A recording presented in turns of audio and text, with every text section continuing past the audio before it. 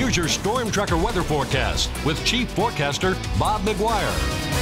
That's right, and we're going to wrap up your Monday with one heck of a storm. Take a look at this shot. This comes to us from Sandy Dare. She's looking east from Glendive, and look at this supercell thunderstorm. This is monster. So it turns out this thing was over in Dickinson, North Dakota, and they get western to North Dakota, and they sure did on that one. Look at that cell. Wow. Now here's a nice little picture from Janae Marie Zaharko. She just calls it checking pivots, and also snapping some photos tonight. Just a nice little shot here, and you can see a little bridge there, and it looks like possibly the Yellowstone River. But as we move on, you can see here's the way things are shaping up in Billings tonight. Really not a bad night for us currently. We're 83 degrees. We have partly cloudy skies. Northeast breeze at about 20 miles per hour. And you'll notice humidity, that's almost crunchy at about 25%. And as we move on, our high temp today topped out, look at that, 98 degrees. 85 is the normal high, so we blew the doors off that. And we got very close to the record. That was 101, set back in 2008. The record low was 45 back in 1995. And as far as precipitation, nothing measurable fell in our rain gauge, but we did have a little shower that moved through the airport, and it just produced some sprinkles. It got a lot of virgo. This just evaporates before it gets to the ground.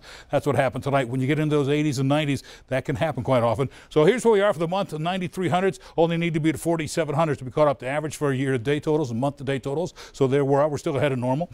And for the year, we're at 12.80. Only need to be at 9.77 to be caught up to year-to-date average as well. So we're doing well in that department. Current temps generally into the 60s and 70s out in the west. 60s across the High Line till you get to Glasgow. We're at 72, 73 over Jordan. You see Glendive 69 right now. Billings still one of the hot spots in the region at 83 degrees. Now Billings actually topped out at 98 degrees, as you remember. Elsewhere, we had a lot of 90s back here in eastern Montana. Williston, North Dakota, they too wound up at 93. Out in the west, Missoula and Kalispell, Great Falls all got into the 90s. Bozeman, 93. It was 94 over at Livingston tonight. And as you'll see here, Doppler radar shows you a little line of showers that moved through the Billings area. Also some that went through Lewistown. Still got one more cell getting ready to make its way in towards Billings. So we still got a shot at some more showers tonight. But so far, a lot of the stuff is just the very light stuff. Let me show you over here. Here's Glendive.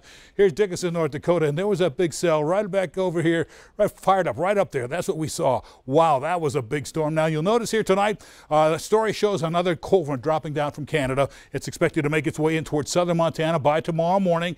Then on Tuesday afternoon, here comes a new warm front moving into the region. We'll warm up a little bit. On Wednesday, that warm front continues to warm up even more. We'll get back into the 90s. And then another cold front moves in from the west and it'll cool us back down into the 80s as we head into the weekend. Tonight, our temps cool back down to the 40s and 50s out west. Generally 60s back here in the east, 61 to Billings, same thing over at Hardin. But tomorrow back to the 70s, 80s, and even a few more 90s with mostly sunny skies again. But for Billings tonight, 61 degrees with partly cloudy skies. Just a 20% chance for some additional showers tonight. Then for the next several days, we'll be into the 90s through Wednesday, 89 degrees on Thursday with a good chance for rain. And then after that, dry skies Friday right on through Monday, and temperatures rolling back down into the mid-80s.